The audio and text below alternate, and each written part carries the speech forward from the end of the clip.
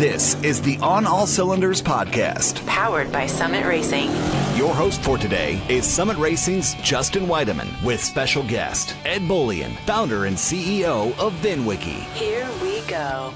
What's going on, guys? It's Justin here with Summit Racing, and we have a very special guest for you guys. We have Ed Bolian from VINwiki, and I mean, you wear a lot of hats, so VINwiki is just a small part of it. But thanks for joining us today, Ed. And how are you? I'm doing great. Thanks for having me. A rainy day here in Atlanta. Sounds like you got the same going on in Ohio. So, what better way to talk cars? We love to do that here at Summit Racing. So you have a really crazy, interesting story. You know, you've owned a car rental business. You started VINwiki. You worked at Lamborghini Atlanta. So let's start at the beginning. Working at Lamborghini Atlanta, what's it like to work at an exotic car dealership? To be honest, it's probably a lot more similar in how you be successful as working at your mom and pop Kia dealership, just because the fundamentals of car sales are so critical no matter what the price point is. But yeah, we were Lamborghini, Aston Martin, McLaren, Lotus, and Spyker for franchises, and we sold used everything. And so I really, really enjoyed it. To be quite honest, I was leaving the exotic car rental industry. There was some overlap there, and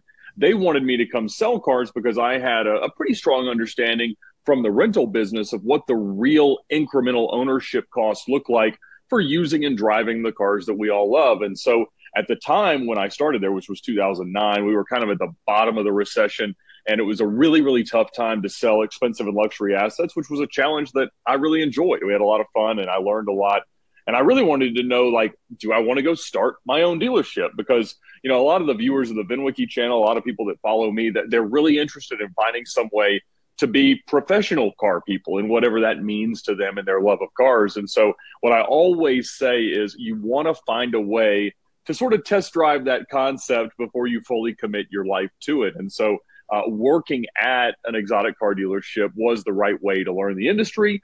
Certainly came away with a lot of stories to tell, but it also informed the idea that, no, I do not want to be a lifer in the car dealership business, because it's just one of those things where there is not an easy trade-off between quality of life and really, you know, owning and chasing the success that you want in the space. And so I had a great time there. I was there a little over 5 years, and then just kind of went out looking for the next adventure, and that became VINwiki. So for the folks at home that aren't exactly familiar with the VINwiki app or, you know, the channel, can you explain how the VINwiki app works and what you use it for?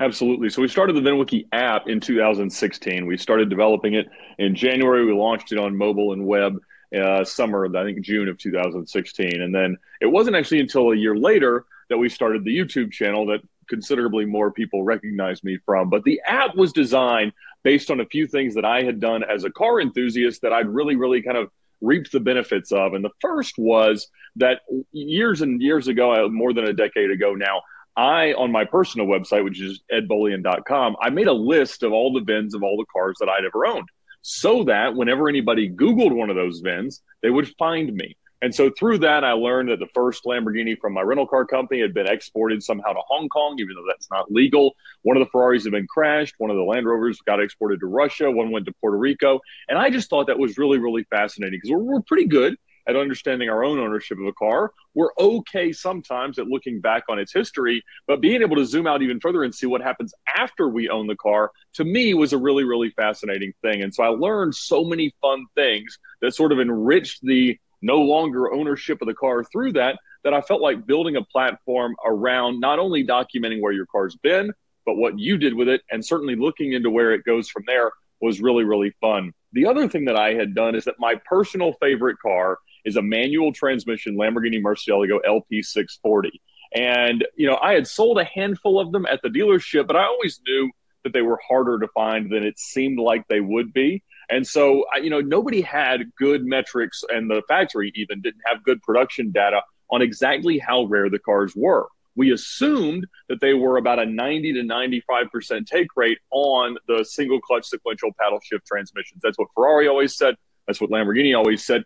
But it turns out that wasn't true at all. It was more like 99% were paddle shifts. And so I started to build a list of the VINs of the cars, and documenting the empirical rarity of the cars made them massively increase in value. I made a lot of money through it. And certainly it made everybody else appreciate something that I already loved very deeply. And so combining those two things and how we document a car, how we connect cars together, not just to owners, but to each other, is really where the VINwiki app came from. And in that first year, we grew to about 5,000 users because we think you're going to create this amazing social experience and people are going to tell all their friends and a butterfly is going to flap its wings in Kansas and all the dominoes will fall and you'll be, Elon Musk. And that's unfortunately not true at all. So we had to figure out a way to market, and that led us to YouTube. Yeah, and you guys have certainly done an amazing job of that. Not only do you have some absolutely amazing car stories, but the people that you've gathered and had on your channel, you have Rabbit, you have Travis, John Tamarian. I mean, you can't beat it. It's kind of the dream team. And even one of Ohio's own, Doug Tabbitt's on there all the time. And he's quite the car aficionado himself. That's it. And that's the thing, when you spend enough time around cars, you come away with some incredible stories. And differently than the YouTube channels that are about a single personality or a vlogs type experience or even car reviews, the idea of really capturing and hopefully immortalizing some of the world's best car stories is really what the VINwiki channel is all about, because ultimately each of those stories represents a blown up, more theatrical version of something that would very appropriately be a post in the app. And so starting in late June 2017, I just got some pizza and beer and called a bunch of friends to the warehouse and said, let's sit around with some of this junk behind me and tell our best car stories. And I had zero experience in like making videos or editing videos or anything like that. But I had a lot of friends that had YouTube channels that I'd met through the car business. I sold Rob Dahm his Diablo 6.0. I knew Rob Ferretti and Freddie Hernandez from his Jalopnik days and Doug DeMuro from college. And so it was just one of those things that I knew that there was an opportunity there. But even then, back in 2017, the opportunity wasn't nearly what it is today. And so fortunately, it very immediately started to translate into meaningful users downloading and using our app. And, before too terribly long, it started to almost pay me the teacher's salary that my wife had at the time. So it was a good thing. One of the fun videos you have on your channel is how you almost bought a Bugatti. Now, is that still a huge aspiration for you? Is that kind of your next dream, like bucket list car, check off your list? Well, it's certainly the current white whale. But, as somebody who has, kind of done their professional life in order to finance their automotive life, and those have become more and more intertwined throughout my career, that goal is one of those things that gets you out of bed in the morning, is going out to buy your dream car. And in 2014, I bought the first manual LP640, or I should say a bank I know bought it. And as long as I performed my duty towards them, they let me continue to drive it. And then as I was able to increase the values a couple of years later, I was able to use the profit in that car to buy the worst example of one that had been crashed by a drunk son-in-law of an Iranian terrorist drug dealer in Canada. And so I had that car finally paid for. So it was the first time I'd really owned an exotic car without a gigantic loan attached to it. And so I really kind of had the dream. And I had honestly a kind of existential, work-life crisis of like, well, what's going to make me do this anymore? So almost arbitrarily, I decided to set the goal that I'd go buy a Bugatti because it seemed preposterous. And, as the years have gone on and as the cars have become more valuable and as I've gotten more manual Mercedes, I kind of got to the point where I could just about do it, but I haven't, because I don't honestly like the cars more. I like them different and I like the goal of the cars. But last year I found one that was an all carbon fiber orange interior super sport, which is considerably cooler than the early cars, which are still awesome. But, they all have crazy maintenance and $25,000 tires and $20,000 oil changes and $250,000 transmissions that are occasionally prone to stop participating in mobility. And so I just kind of got to the point of like, I haven't bitten the bullet yet. I've tried awful hard, but I'm so happy to walk into my garage now, and because I've got 3 Mercies, and I talked to Stradman about it. I was like, hey man, I ended up doing this instead because I was chasing this other car. And he said, man, I'll tell you, you're not wrong. The Mercies are still better, but maybe one day we'll add a Bugatti to the mix. Talking about the Murciélagos, there's 20-ish something manual cars in the continental United States. How many have changed hands through you? Well, I'd have to do some tabulation, but yeah, there's 23 LP640 coupe manuals in the US and there's 10 roadsters. And so right now I've got the worst of each of those in my garage, which I couldn't be any happier about. I just passed 50,000 miles in the coupe, which makes it the highest mileage one in the country. But I think I've sold 10 or so, maybe a little more than that. Now, a lot of the earlier cars, the 02s and 03s were all manual. And then in 04, they brought in e-gear.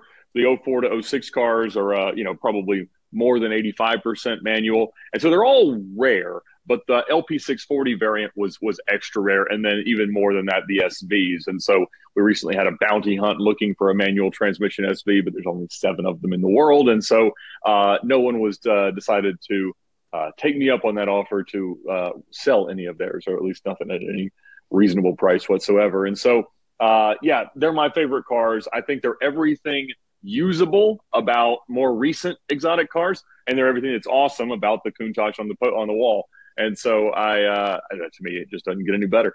Owning a supercar is kind of crazy because, you'd mentioned the maintenance earlier. It's not like buying a 69 Camaro or a splint bumper and IROC. Like, once that car is done, you can kind of drive it and it's fine. But if you have to put a timing chain in your small block Chevy, you don't have to pull the whole engine out to do it, and it doesn't cost $30,000. So can you touch a little bit on what it's like to, do supercar maintenance? Yeah. So it's interesting because, I was able to approach it from the rental side, where we had a tremendous amount of failures and maintenance, and then into the dealership side. And then now, just kind of owning the cars and using them personally, and obviously the stories that come from that.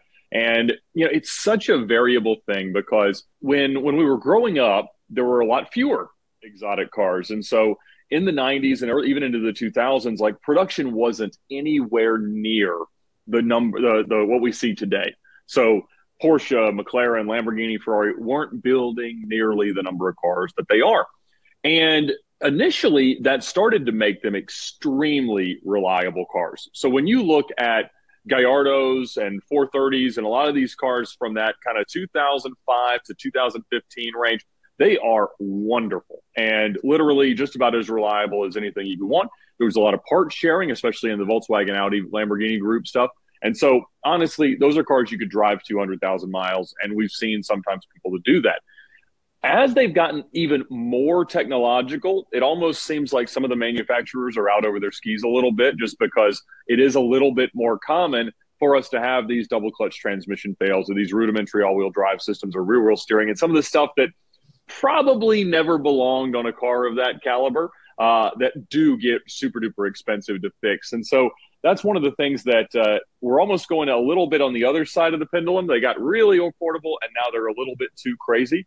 But honestly, one thing I talk about all the time is, like, I don't have a ton of money. I just have no sensitivity to risk and wonderful credit.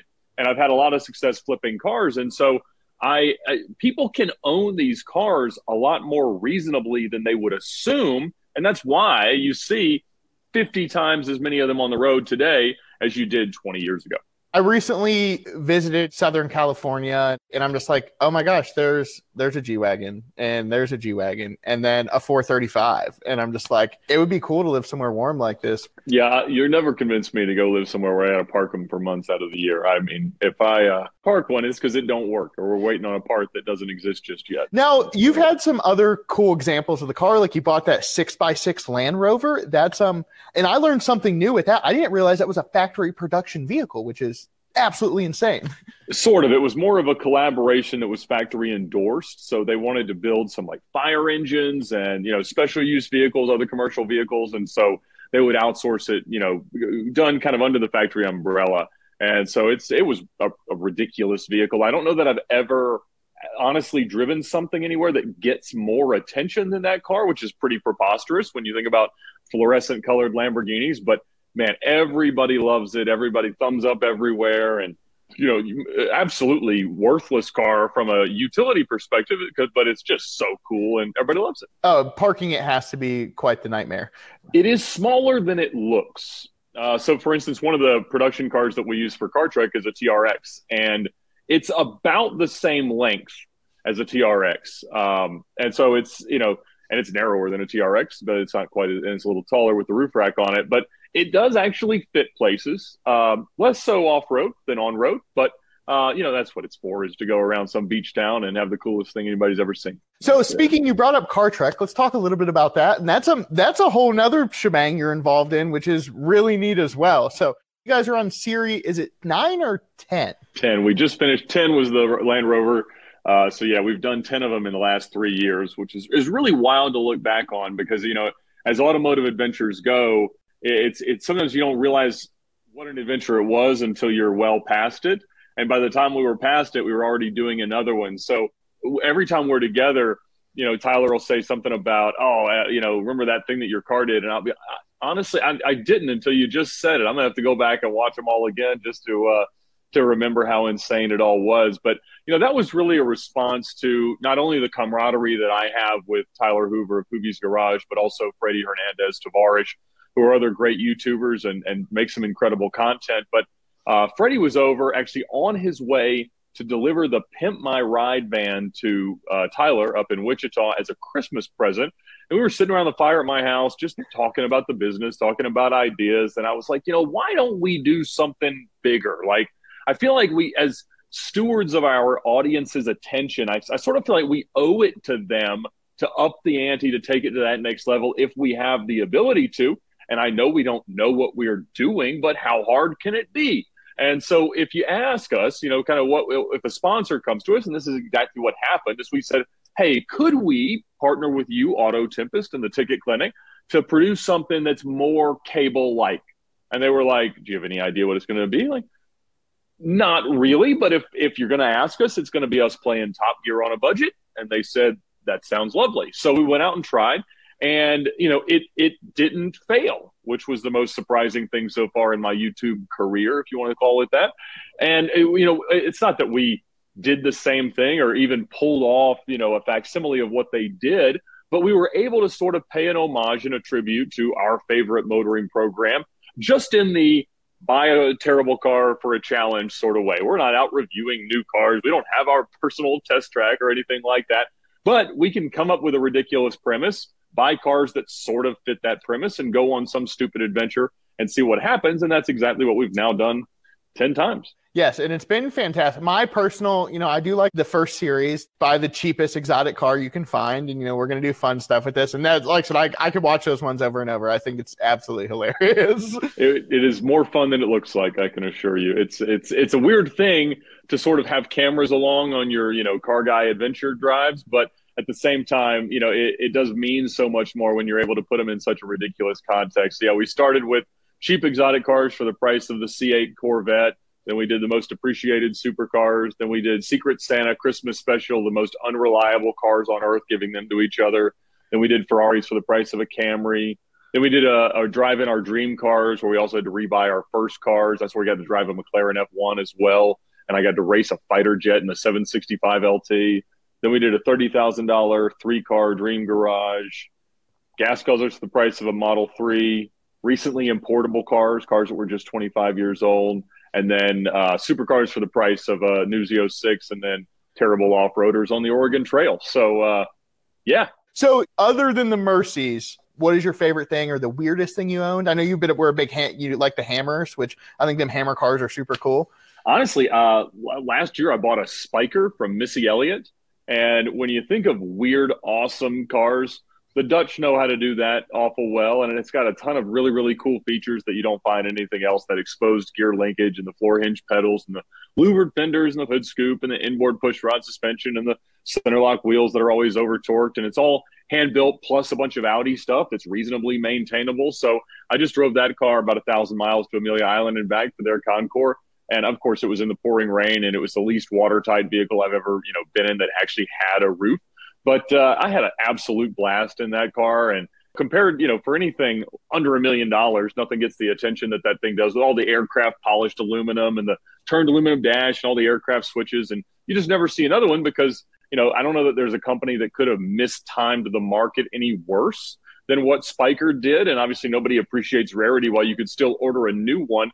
But they only ended up selling about 270 cars worldwide from 2005 to 2010. And then they went bankrupt, and then they bought Saab, and then they went bankrupt again. And so, it's just an amazing manufacturer history. And the cars are so distinctive and special to drive that I love that. I mean, obviously I love something you're not going to pull up next to on the highway, but I also love something that gives you such a weird and unique driving experience that if you just take it somewhere on a normal drive, which I do all the time, it makes that feel a lot more special. And the Mercies do that well, but there was a spot in the garage and Missy wanted out of it. Now, speaking of owning celebrity cars, so you've owned Missy Elliott's Spiker, the Paris Hilton SLR. Yep. So those cars are very, very noticeable. And then, you were trying to hunt down El Chapo's. That was a F1, correct? Correct. Yeah, we've sort of been on the hunt for that car for about 3 years as well. And to me, the ultimate car, not that you really dream about owning $20 million cars, but it would be an F1, and certainly it would be the worst one. And so not El Chapo himself, but El Chapo's biggest drug runner, a guy named, I think it's El Robachivas or something like that. It means the goat thief, had a brown over red with gold wheels McLaren F1. It's chassis 39, and it might have been given to him by some European clients. It might have been payment for something they received in return, but it sort of disappeared into Mexico, still wearing its UK license plates. And there's a few pictures of it from around 97, 98. And apparently it was supposed to be a car built for a factory employee that his wife hated the color combination on. So he ended up taking a silver car. And, when McLaren F1s were new, they were unsellable. I mean, nobody wanted to spend $1 million to $1.5 million, depending on the exchange rate, on whatever the car was, even though it was the fastest thing in the world. And so we've learned about that car a bit, and I had some people tell me that it might be available. Turns out that's absolutely not the case. But the owner was killed a year or two after he received the car, and when he died, he had not told anyone where the keys were. And so they ended up trying to push it out, and they hid it in a barn for a while. And I have heard 100 different rumors, none of which were substantiated by pictures or videos or anything like that. But it's still out there somewhere. Maybe it's in Saudi Arabia, maybe it's in the UK, maybe it's in Mexico. Maybe the guy's son got killed in it last week. I've heard all of those are rumors that have come across my desk. You said they lost the keys. That's not a car you call your locksmith and be like, hey, I need a key. This is not a 1998 Chevy. I imagine getting a key for it's a little harder. In fact, I heard they called the factory to ask for a new key, and the quote was $250,000, which if in the late 90s, that's about what the car was worth. They seem to have found another way. I talked to a guy who claimed he'd been kind of smuggled down there from Texas to do some ceramic coatings for the cartel on some armored G-Wagons. And while driving around, he says he saw it. I don't know if that's true or not. He didn't have his phone with him, didn't take a picture, but maybe one day. Now, you've always been more of a European guy. Have you ever had any classic American muscle or anything like that? Not really, to be honest. Like I said, I've chased so many European cars, and that's always kind of been the wheelhouse. I have owned very few American cars. We bought a Cadillac limousine for a while to race. But yeah, most of it's all been the European stuff. But hey, you can't go wrong with either. Any future kind of fun plans you can tell us about or anything like that? No, we've had some great storytellers come in recently and tell some amazing stuff. So those are going to come out in the coming weeks. And, I've usually got a backlog of about 100 videos shot ready to be edited. So it can sometimes take a little while for those to churn through. We're also experimenting, like most content creators, with short form content, trying to release stuff to TikTok and YouTube Shorts and Reels and stuff like that. So I think that's certainly going to be the platform experimentation of the year. But we were looking at several different premises for Car Trek 11. We burn ourselves out a little bit on it in 3 years, so we're taking a little bit of a break in terms of time, but we'll certainly be back to do that. In terms of project cars, I'm chasing a few cars overseas right now. We'll see if anything comes to fruition, but there's always something on the horizon there. But honestly, I've got 2 young kids, and so it's a little bit of business as usual this year. There's a couple of big picture goals, but I'm not sure that they'll all find their finish lines this year. But we're certainly experimenting with some stuff with some sponsors and trying to figure out what's next. So speaking of chasing down some cars, what's it like to import a exotic car versus kind of your run-of-the-mill deal? Oh, there's always special, but in the last couple of years, I brought in 3 cars. One was a TVR Cerbera from the Max Power era, sort of the Pimp My Ride of the UK, hero car, and we used that for Car Trek 7.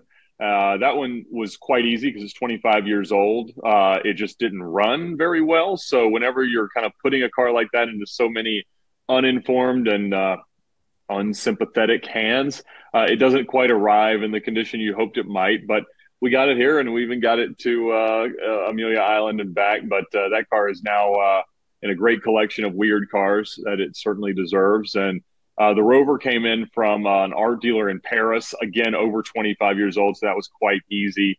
My Mercy SV was a U.S. car that was crashed, sold through Copart to a buyer in, I believe, Poland is where it originally went, if not Hungary. And then it was rebuilt, and then I bought it from an Austrian guy through a German dealer. Since that was a U.S. car, it was fairly easy to get it back in legally, but because it was a salvage title car, you've got a lot of competing qualifications for titling and registration.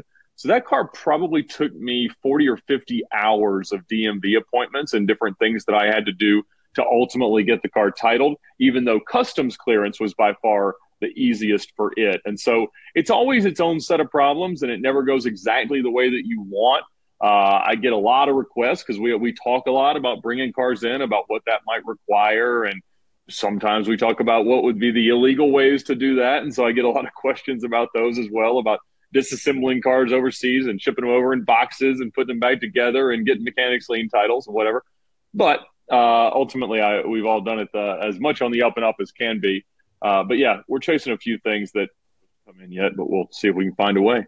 Yeah. And that's crazy how some of those, I guess, stories happen and shake out. Like there's, one that sticks out to me is the illegal Koenigsegg. That is an interesting phenomenon that you see in a lot of these ultra high duty countries. So, some of these countries have 150 to 200% duties on importing cars.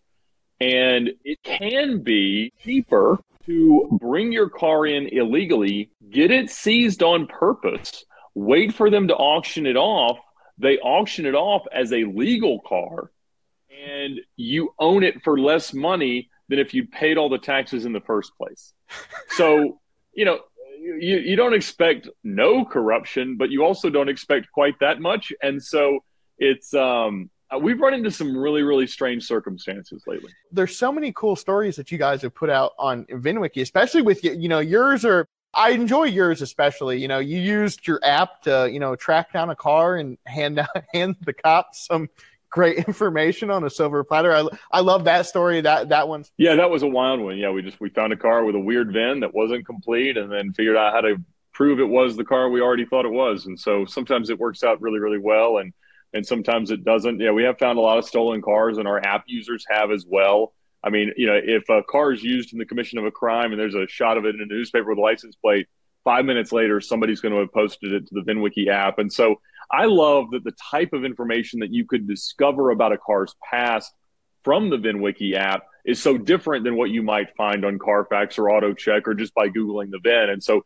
we hope that it continues to mature into even more of a resource like that, where the weird things that happen to cars, they show up on VINwiki and they kind of overlay with whatever other automotive data sets we can have. And you get to really see the clearer picture of where it's been.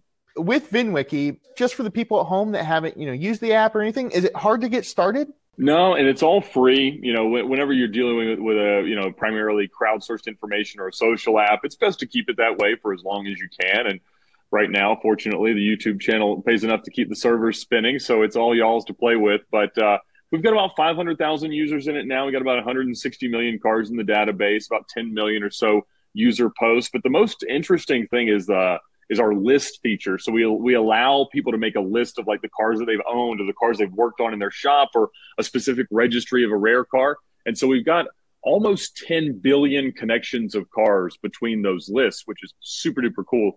And so I'll be honest with you, it's not the easiest app to figure out what we're talking about once you download it. But as you watch the videos and things like that, it becomes hopefully a little bit more clear. But ultimately, you're just posting information about a car to its VIN or to its license plate, and then we'll do the rest. I never had known so much about how these cars are optioned out and how rare certain options can make these things, like carbon brakes and, things of that nature. And, just using the app, I've been able to learn, and that's kind of cool. Like I enjoy seeing that side of it. Well, and that's something we get to borrow from the muscle car world because, for all of those cars, there have been people who dedicated themselves to, sometimes with and sometimes without factory support, figuring out how to decode the VINs, even if they're short, pre-1981, non-17-digit VINs.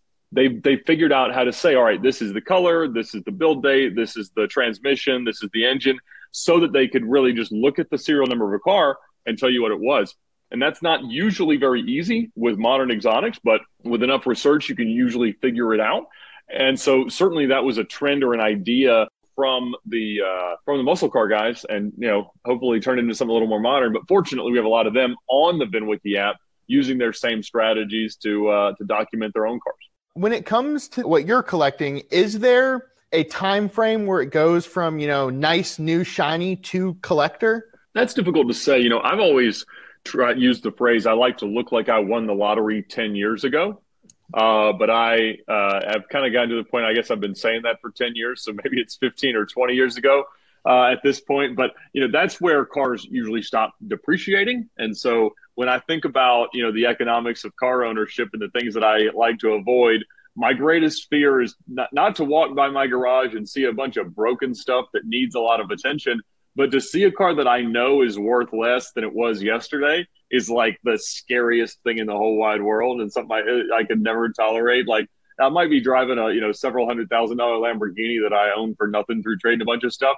But if I see somebody in like a new BMW, I'm like, man, that guy is rich. Look at that guy. He's got a new car. Because that's just something that I've never, ever been able to like personally stomach. And so it's, I don't know when it becomes like a collector car. It becomes a collector car when people realize that it's rare enough that they, or significant enough that they chase it for more than what it is as a car. Maybe that's a definition, is the one that came to my head in the last 8 seconds. But I think that, there's I don't really like to buy cars because they're collectible. I like to use collectability as a hedge from a value perspective to buy the cars that I wanted to anyway. I like that. That's a great way to look at it. And you have to have a really cool wife to be, kind of on board with some of this wildness. I know I don't want to give away all the, the beans and potatoes, but one of your videos, it was your wedding day and you were waiting on a phone call and you're like, do I pick this up in the middle of my ceremony? And that's kind of funny. Definitely the craziest car day I ever had. And fortunately, the marriage and the cars all had happy endings so far. Yeah, and that's all that matters. So yeah, exotic car rental business. That was before working at the Lamborghini dealership and before VINwiki. That is the common theme. And yeah, so I started an exotic car rental company out of my dorm room at Georgia Tech back in 2006. And it's an idea that I'd kind of had in high school. And at the time, there really were not exotic car rental companies, at least not in secondary markets. So like Gotham Dream Cars started about a year and a half before my company out of New York City. There was one in the budget. Beverly Hills was known to have some exotics, and there was one in Miami. Now there's multiple exotic car rental companies in every major city. There's Turo everywhere, Haggerty's Driver Club, everything like that. So it was a very different time in the space. And it was a time in the economic world that precipitated the downturn of 2008, where we had a thing called stated income loans. And that's what allows a 20-year-old to buy a Lamborghini. And not everybody paid their bills back then. I did, so that I could keep buying more of them. But I started with a Lamborghini Gallardo, bought a Ferrari a few months later, another one soon after that. And so had to kind of learn all of this and find insurance companies that could do it legally and build my own contracts and things. It was a lot less ironed out back then, but it was also a lot less competitive. And so like back then I knew that, I had to include 100 to 150 miles per day in a rental. And as I aggregated all the miles that we would put on, tens and tens of thousands of miles, it was costing like $5.50, almost $6 per mile to drive the cars all in by the time you accounted for depreciation and insurance and maintenance and consumables and all the things. And so I learned very quickly that my margins weren't very good, and that if I couldn't charge, at least 1% of what the car was worth a day to rent it, I wasn't really going to be making any money. And so I go out and I look on Turo and see these $250,000 Huracans for rent for $500 a day. And I'm like, you are losing money. The best business outcome is for no one to ever contact you on this platform. Turo is an automotive website for people who can't do math. I love that. Would you do it again?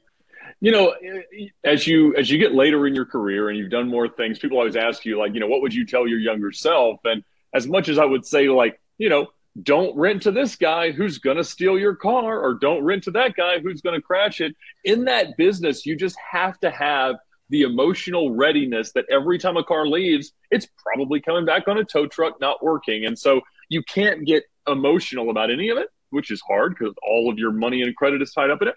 But I was very happy that I did it at the time.